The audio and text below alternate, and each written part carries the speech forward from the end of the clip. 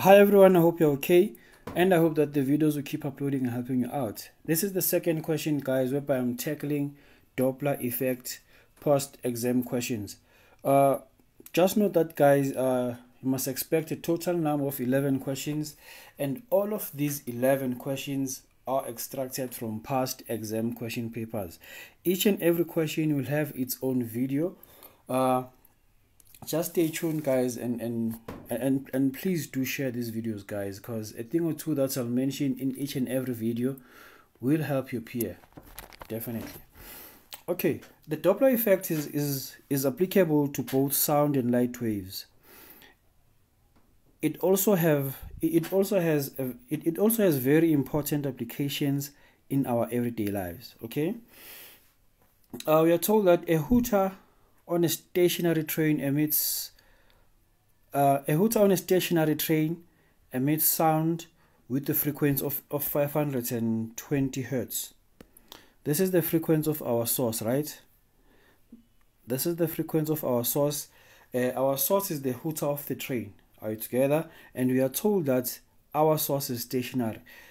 By just reading that first line, guys, I'm being told about two things. The frequency of the source is equals to 520, and the velocity of the source is 0 meters per second. Before okay, let me read the entire statement. Yeah, we are told that okay, a hooter on a stationary train emits sound with a frequency of 520 hertz as detected by the person standing on a platform. Assuming that the speed of sound in air is 340 meters per second. Are you together? So please check over here, guys. The formula that we will use now for calculating in Doppler effect is always FL is equals to V plus or minus VL all over V plus or minus VS. Since we have a stationary source, it simply means that, guys, our denominator, we have FL is equals, the denominator will just be V. Why? Because our source is stationary and its velocity will become 0 meters per second. Are you together? Or the denominator will just be V, guys. But it differs now, guys. Whenever the listener is moving towards the stationary source, you'll have a V as well as plus velocity of the listener. Are you together? And then whenever the listener is moving away from the stationary source, you'll have a V minus the velocity of the listener. This happens whenever there's away movement of the listener from the source. Okay, and then now let's see. We are being asked to calculate the wavelength of the sound detected by the person. The wavelength of the sound detected by the person. We do have the frequency, right? Frequency is equals to the velocity all over the wavelength. Are you together?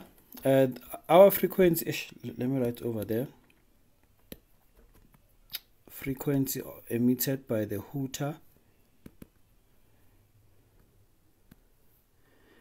The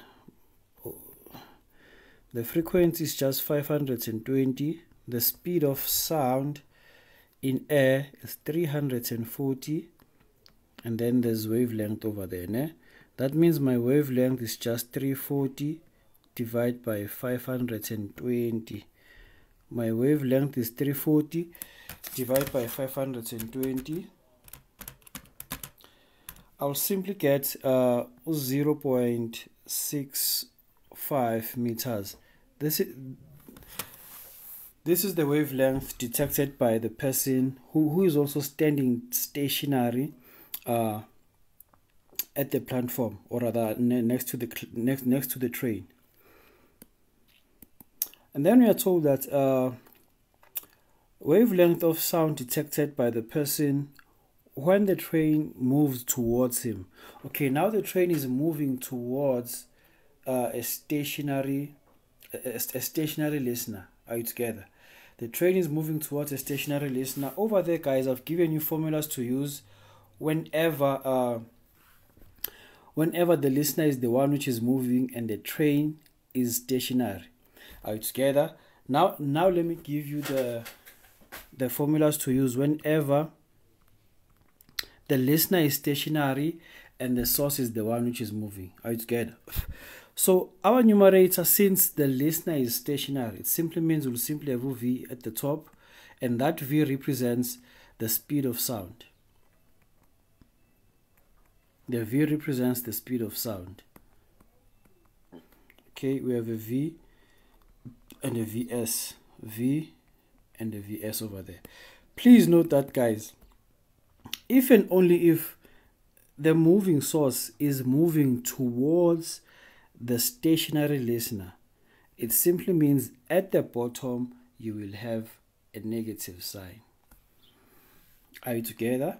And if and only if a moving source is moving towards a stationary is moving away rather from a stationary listener, at the bottom you'll have a positive over there. Are you together? You'll simply have a positive. So now let's see what do they want us to calculate.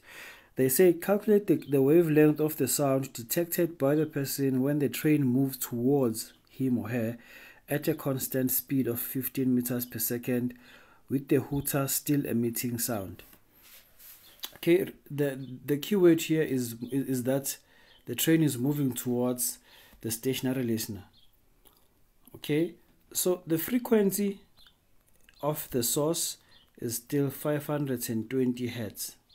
The frequency of the listener, we do not know that. The velocity of the listener is stationary, so it's 0 meters per second, and then the source is the one which is moving at a constant speed of 15 meters per second, and then the speed of sound in air is 340 meters per second. Remember that, guys, we are told that the train is moving towards, our source is moving towards. So we'll simply say FL is equals to V. Yes, it's V plus minus VL over V plus minus VS multiplied by FS, right? So since my listener is stationary, my numerator will simply be V and my denominator will be V minus velocity of the source. Why? Because the source is moving towards the listener. And since I'm calculating the frequency, guys, before finding the wavelength, I'm expecting to get a frequency which is greater than 520. Why? Because the source is moving towards the listener.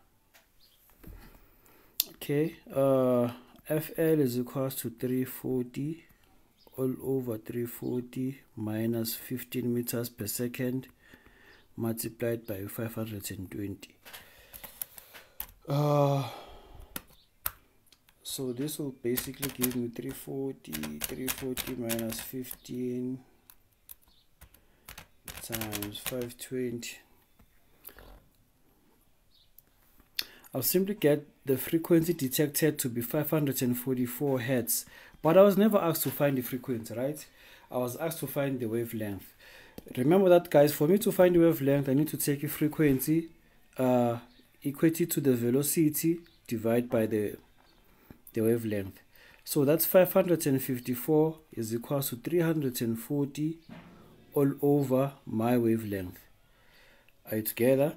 So therefore the wavelength is simply 340 divided by 544. 340 divided by 544. This will give me 0.625 meters or 0.63 meters. That's how, guys, we're supposed to tackle that question.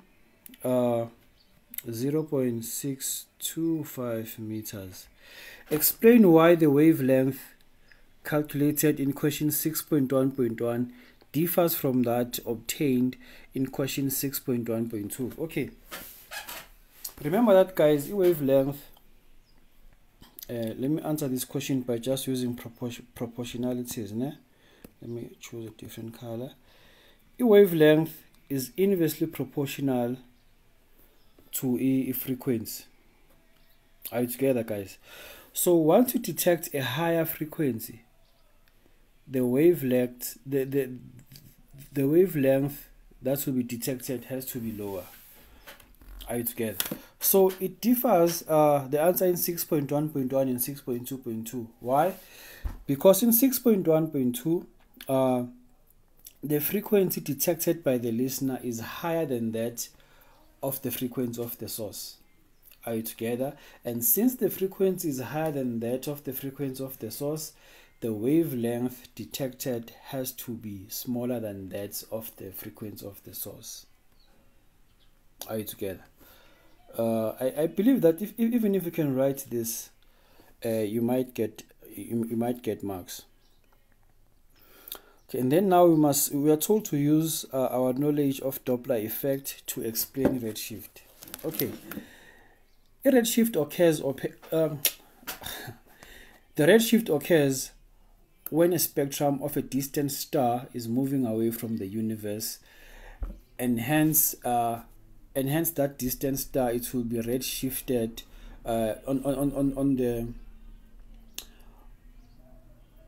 on the spectrum of colors.